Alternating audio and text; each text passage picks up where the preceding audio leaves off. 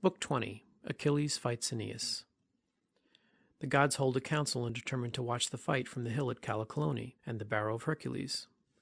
A fight between Achilles and Aeneas is interrupted by Neptune, who saves Aeneas. Achilles kills many Trojans. Thus, then, did the Achaeans arm by their ships round you, O son of Peleus, who were hungering for battle, while the Trojans over against them armed upon the rise of the plain. Meanwhile Jove, from the top of many-delled Olympus, bade Themis gather the gods in council, whereon she went about and called them to the house of Jove. There was not a river absent except Oceanus, nor a single one of the nymphs that haunt fair groves or springs of rivers and meadows of green grass. When they reached the house of cloud-compelling Jove, they took their seats in the arcades of polished marble, which Vulcan, with his consummate skill, had made for Father Jove. In such wise, therefore, did they gather in the house of Jove. Neptune also, lord of the earthquake, obeyed the call of the goddess, and came up out of the sea to join them. There, sitting in the midst of them, he asked what Jove's purpose might be. "Why," said he, "wielder of the lightning, have you called the gods in council? Are you considering some matter that concerns the Trojans and Achaeans? For the blaze of battle is on the point of being kindled between them." And Jove answered, "You know my purpose, shaker of earth, and wherefore I have called you hither. I take thought for them even in their destruction. For my own part, I shall stay here seated on Mount Olympus and look on in peace. But do you others go about among Trojans and Achaeans, and help either side as you may be severally disposed. If Achilles fights the Trojans without hindrance, they will make no stand against him. They have ever trembled at the sight of him, and now that he is roused to such fury about his comrade, he will override fate itself and storm their city." Thus spoke Jove, and gave the word for war, whereon the gods took their several sides and went into battle. Juno, Pallas Minerva, earth-encircling Neptune, Mercury, bringer of good luck and excellent in all cunning, all these joined the host that came from the ships. With them also came Vulcan in all his glory, limping, but yet with his thin legs plying lustily under him.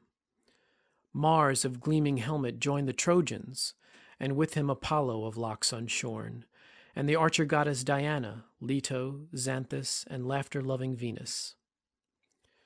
So long as the gods held themselves aloof from mortal warriors, the Achaeans were triumphant, for Achilles, who had long refused to fight, was now with them.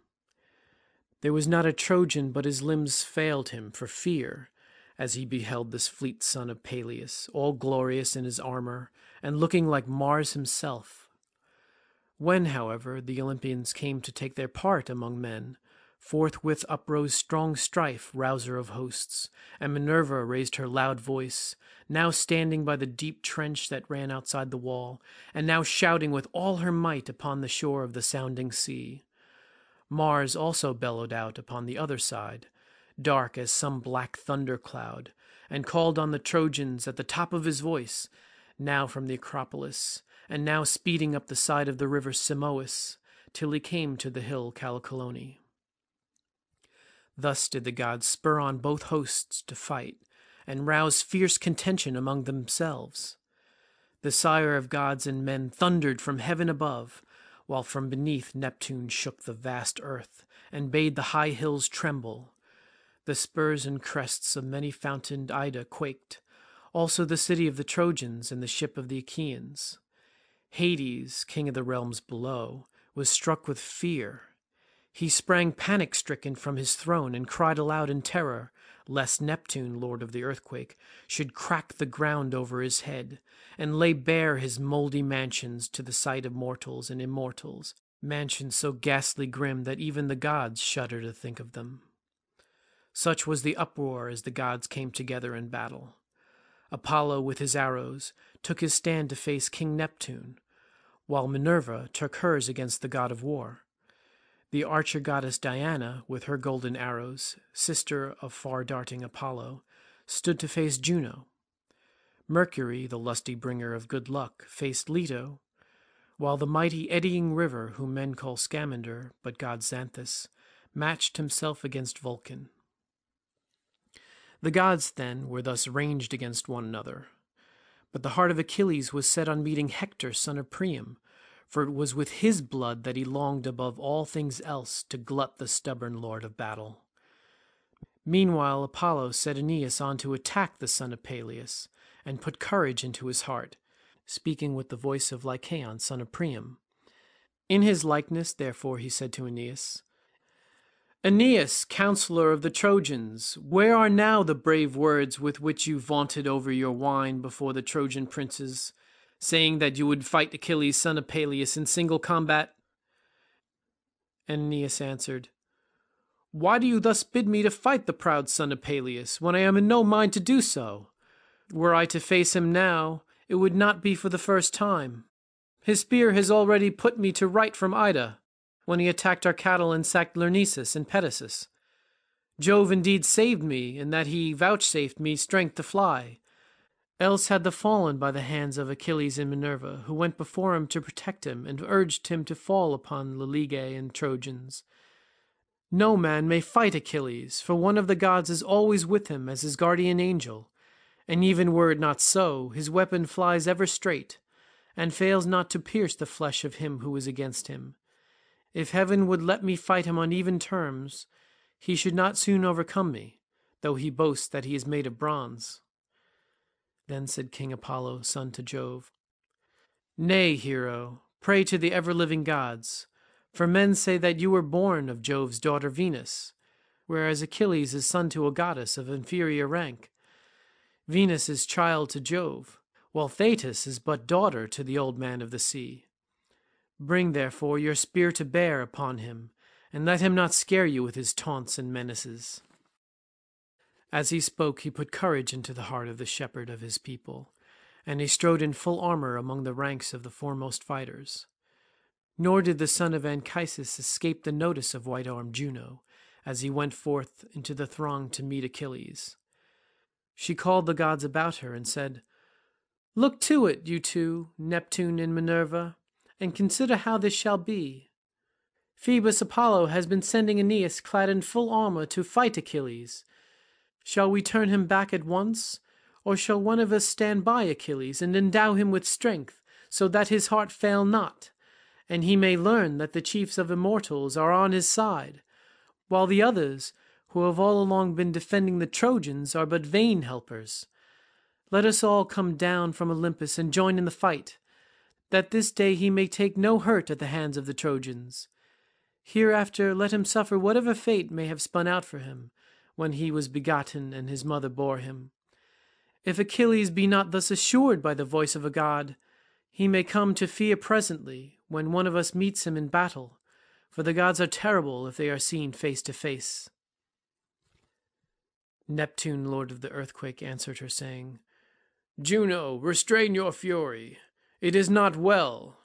I am not in favor of forcing the other gods to fight us, for the advantage is too greatly on our own side.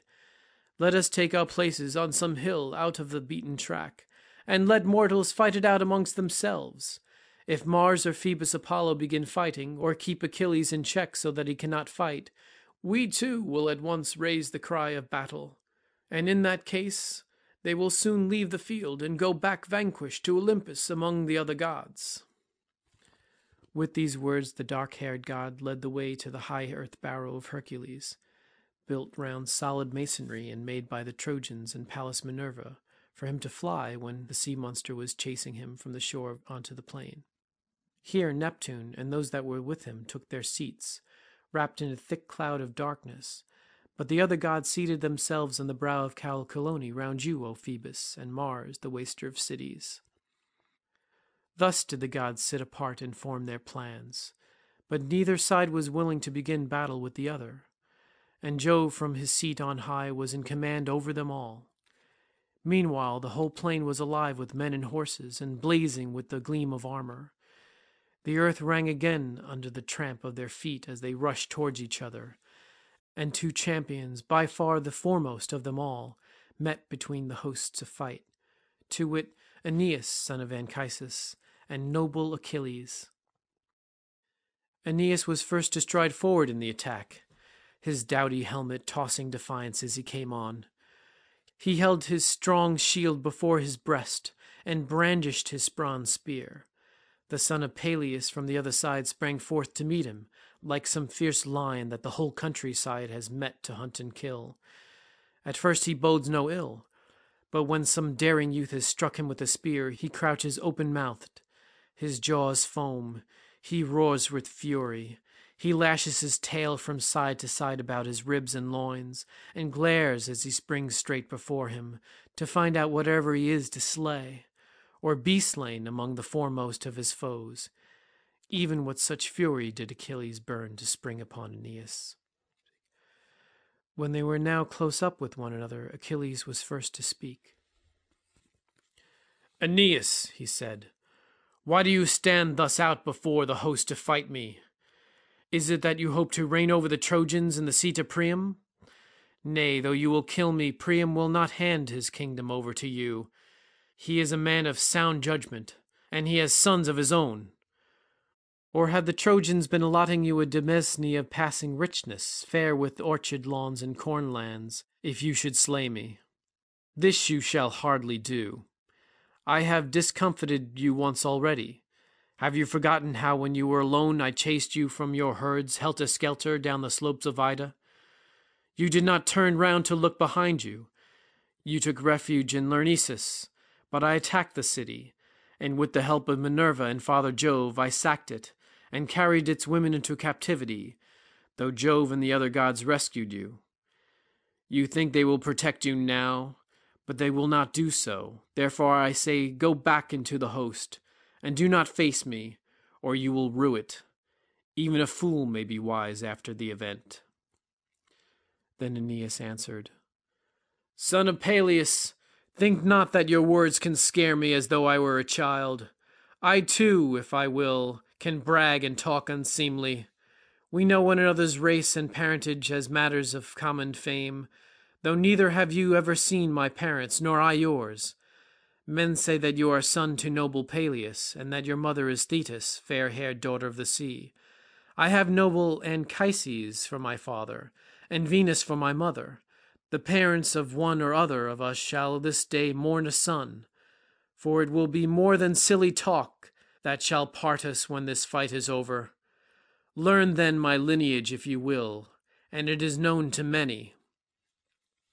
In the beginning Dardanus was the son of Jove, and founded Dardania, for Iliad was not yet established on the plain for men to dwell in, and her people still abode on the spurs of many-fountained Ida. Dardanus had a son, King Erichthonius, who was the wealthiest of all men living. He had 3,000 mares that fed by the water meadows, they and their foals with them. Boreas was enamored of them as they were feeding, and covered them in the semblance of a dark-maned stallion. 12 filly foals did they conceive and bear him, and these, as they sped over the rich plain, would go bounding on over the ripe ears of corn, and not break them. Or again, when they would disport themselves on the broad back of ocean, they could gallop on the crest of a breaker. Erichthonius begat Tros, king of the Trojans, and Tros had 3 noble sons, Ilus, Assaracus, and Ganymede, who was the comeliest of mortal men. Wherefore the gods carried him off to be Jove's cupbearer, for his beauty's sake, that he might dwell among the immortals. Ilus begat Laomedon, and Laomedon begat Tithonius, Priam, Lampus, Clytius, and Hicetaon of the stock of Mars. But Assaracus was father to Capys, and Capys to Anchises, who is my father, while Hector is son to Priam. So I do declare my blood and lineage, but as for valor, Jove gives it or takes it as he will, for he is lord of all. And now let there be no more of this prating in mid-battle, as though we were children. We could fling taunts without end at one another. 100-oared galley would not hold them. The tongue can run all whithers and talk all wise. It can go here and there, and as a man says, so shall he be gainsaid. What is the use of our bandying hard like women, who when they fall foul of one another go out and wrangle in the streets, one half true and the other lies, as rage inspires them? No words of yours shall turn me now that I am fain to fight. Therefore let us make trial of one another with our spears." As he spoke, he drove his spear at the great and terrible shield of Achilles, which rang out as the point struck it. The son of Peleus held the shield before him with his strong hand, and he was afraid, for he deemed Aeneas' spear would go through it quite easily, not reflecting that the god's glorious gifts were little likely to yield before the blows of mortal men. And indeed Aeneas' spear did not pierce the shield, for the layer of gold, gift of the god, stayed the point. It went through 2 layers, but the god had made the shield in 5, 2 of bronze, the 2 innermost ones of tin, and 1 of gold. It was in this that the spear was stayed. Achilles in his turn threw, and struck the round shield of Aeneas at the very edge, where the bronze was thinnest. The spear of Pelian ash went clean through, and the shield rang under the blow. Aeneas was afraid, and crouched backwards, holding the shield away from him. The spear, however, flew over his back, and struck quivering in the ground, after having gone through both circles of the sheltering shield. Aeneas, though he had avoided the spear, stood still, blinded with fear and grief, because the weapon had gone so near him. Then Achilles sprang furiously upon him, with a cry as of death, and with his keen blade drawn, and Aeneas seized a great stone, so huge that 2 men, as men now are, would be unable to lift it. But Aeneas wielded it quite easily. Aeneas would have then struck Achilles as he was springing towards him, either on the helmet or on the shield that covered him, and Achilles would have closed with him and dispatched him with his sword, had not Neptune, lord of the earthquake, been quick to mark, and said forthwith to the immortals, Alas, I am sorry for great Aeneas, for who will now go down to the house of Hades, vanquished by the son of Peleus? Fool that he was to give ear to the counsel of Apollo. Apollo will never save him from destruction. Why should this man suffer when he is guiltless, to no purpose in another's quarrel? Has he not at all times offered acceptable sacrifice to the gods that dwell in heaven? Let us then snatch him from death's jaws, lest the son of Saturn be angry should Achilles slay him. It is fated, moreover, that he should escape, and that the race of Dardanus, whom Jove loved above all the sons born to him of mortal women, shall not perish utterly without seed or sign. For now indeed has Jove hated the blood of Priam, while Aeneas shall reign over the Trojans, he and his children's children that shall be born hereafter. Then answered Juno, Earth-shaker, look to this matter yourself, and consider concerning Aeneas, whether you will save him or suffer him, brave though he be, to fall by the hand of Achilles, son of Peleus. For of a truth we two, I and Pallas Minerva, have sworn full many a time before all the immortals, that never would we shield Trojans from destruction, not even when all Troy is burning in the flames that the Achaeans shall kindle. When earth-encircling Neptune heard this, he went into the battle amid the clash of spears, and came to the place where Achilles and Aeneas were. Forthwith he shed a darkness before the eyes of the son of Peleus, drew the bronze-headed ashen spear from the shield of Aeneas, and laid it at the feet of Achilles. Then he lifted Aeneas on high from off the earth, and hurried him away. Over the heads of many a band of warriors, both horse and foot, did he soar as the god's hand sped him, till he came to the very fringe of the battle where the Cauconians were arming themselves for fight. Neptune, shaker of earth, then came near him and said, Aeneas, what god has egged you on to this folly in fighting the son of Peleus, who is both a mightier man of valor and more beloved of heaven than you are? Give way before him whensoever you meet him, lest you go down to the house of Hades, even though fate would have it otherwise. When Achilles is dead, you may then fight among the foremost undaunted, for none other of the Achaeans shall slay you. The god left him when he had given him these instructions, and at once removed the darkness from before the eyes of Achilles, who opened them wide indeed, and said in great anger, Alas! What marvel am I now beholding? Here is my spear upon the ground, but I see not him who I meant to kill when I hurled it. Of a truth Aeneas also must be under heaven's protection, although I had thought his boasting was idle. Let him go hang. He will be in no mood to fight me further, seeing how narrowly he has missed being killed. I will now give my orders to the Danaans and attack some other of the Trojans." He sprang forward along the line and cheered his men on as he did so. "Let not the Trojans," he cries, "keep you at arm's length, Achaeans, but go for them and fight them man for man. However valiant I may be, I cannot give chase to so many and fight all of them. Even Mars, who is an immortal, or Minerva would shrink from flinging himself into the jaws of such a fight, and laying about him. Nevertheless, so far as in me lies, I will show no slackness of hand nor foot, nor want of endurance, nor even for a moment. I will utterly break their ranks, and woe to the Trojan who shall venture within reach of my spear." Thus did he exhort them. Meanwhile Hector called upon the Trojans, and declared that he would fight Achilles. "Be not afraid, proud Trojans," said he, "to face the son of Peleus. I could fight gods myself if the battle were one of words only. But they would be more than a match from me if we had to use our spears. Even so, the deed of Achilles will fall somewhere short of his word. He will do in part, and the other part he will clip short. I will go up against him, though his hands be as fire, and his strength of iron." Thus urged, the Trojans lifted up their spears against the Achaeans, and raised the cry of battle as they flung themselves into the midst of their ranks. But Phoebus Apollo came up to Hector and said, "Hector, on no account must you challenge Achilles to single combat. Keep a lookout for him when you are under cover of the others, and away from the thick of the fight. Otherwise he will either hit you with a spear or cut you down at close quarters." Thus he spoke, and Hector drew back within the crowd, for he was afraid when he heard what the god had said to him. Achilles then sprang upon the Trojans with a terrible cry, clothed in valor as with a garment. First he killed Iphition, son of Otrynteus, a leader of much people, whom a Naiad nymph had borne to Otrynteus, waster of cities, in the land of Hyde under the snowy heights of Mount Tmolus.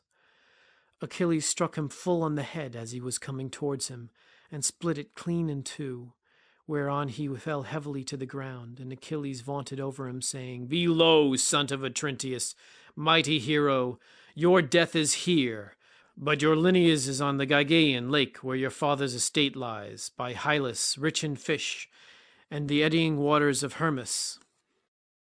Thus did he vaunt, but darkness closed the eyes of the other. The chariots of the Achaeans cut him up as their wheels passed over him in the front of battle, and after him Achilles killed Demoleon, a valiant man of war and son to Antenor. He struck him on the temple through his bronze-cheeked helmet.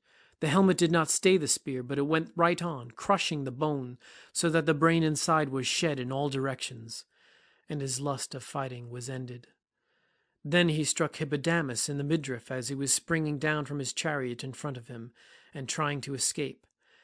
He breathed his last, bellowing like a bull bellows when young men are dragging him to offer him in sacrifice to the king of Helice, and the heart of the earth-shaker is glad. Even so did he bellow as he lay dying. Achilles then went in pursuit of Polydorus, son of Priam, whom his father had always forbidden to fight because he was the youngest of his sons, the one he loved best, and the fastest runner. He and his follow, in showing off the fleetness of his feet, was rushing about among front ranks until he lost his life, for Achilles struck him in the middle of the back as he was darting past him. He struck him just at the golden fastenings of his belt, and where the two pieces of the double breastplate overlapped. The point of the spear pierced him through and came out by the navel, whereon he fell groaning onto his knees, and a cloud of darkness overshadowed him, as he sank holding his entrails in his hands. When Hector saw his brother Polydorus with his entrails in his hands and sinking down upon the ground, a mist came over his eyes, and he could not bear to keep longer at a distance. He therefore poised his spear and darted toward Achilles like a flame of fire.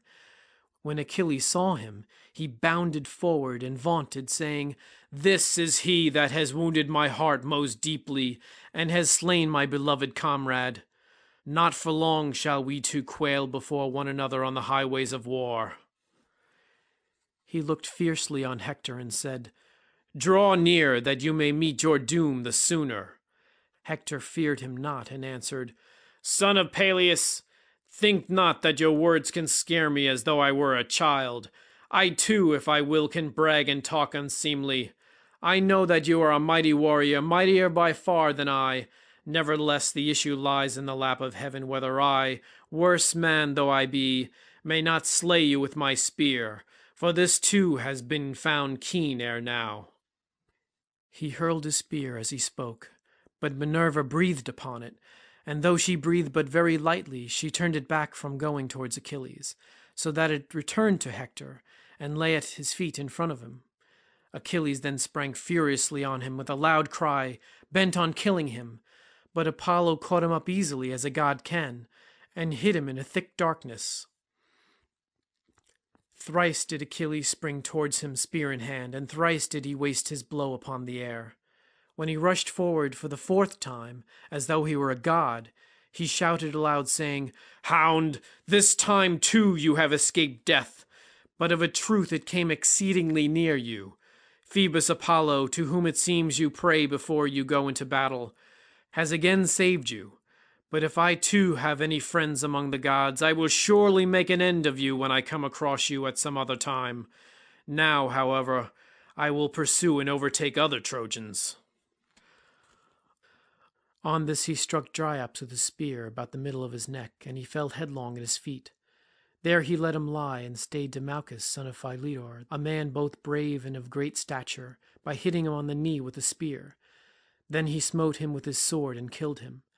After this he sprang on Laogonus and Dardanus, son of Bias, and threw them from their chariot, the one with a blow from a thrown spear, while the other he cut down in hand-to-hand fight. There was also Tros, the son of Alastor.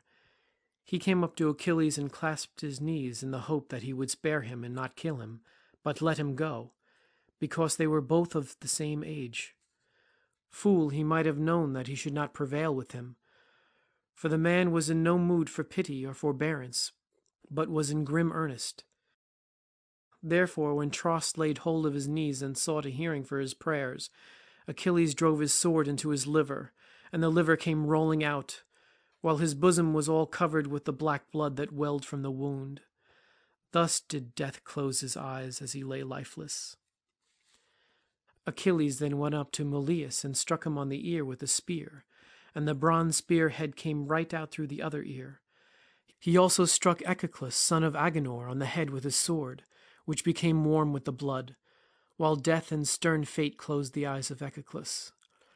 Next in order, the bronze point of his spear wounded Deucalion in the forearm, where the sinews of the elbow are united, whereon he awaited Achilles' onset with his arm hanging down and death staring him in the face.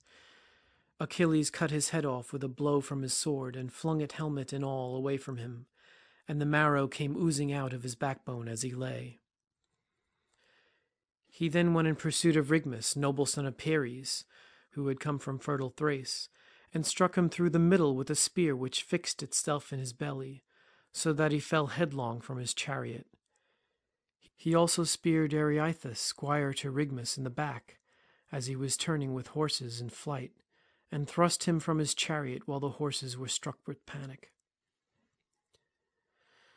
As a fire raging in some mountain glen after long drought, and the dense forest is in a blaze, while the wind carries great tongues of fire in every direction, even so furiously did Achilles rage, wielding his spear as though he were a god, and giving chase to those whom he would slay, till the dark earth ran with blood.